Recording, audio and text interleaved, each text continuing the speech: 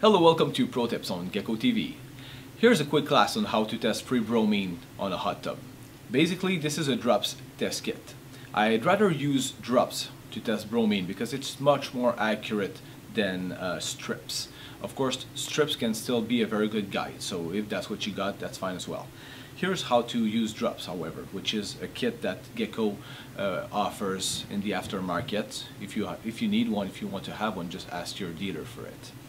So basically, this is to get your water sample. So I'll test with the hot tub here.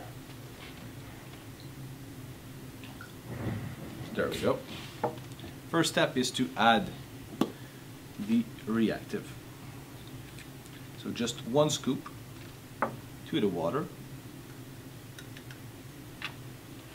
and you shake.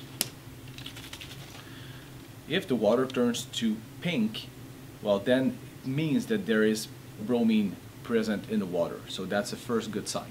And then if you want to know exactly what's the quantity of bromine that you have, of free bromine, you will use here the drops, and every drop you put in the water is equivalent to approximately 0.5 ppm of free bromine. So I've added 3 drops, 4, 5, 6, 7, 8.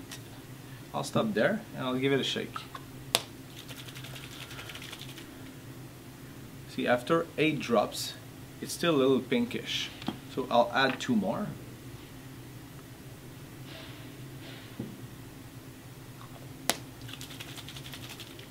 And there we go, it turned back to white. So I can say I have about 5 ppm of free bromine in the tub right there. If you have any questions to the process, you can always call us or email us. And thank you for watching.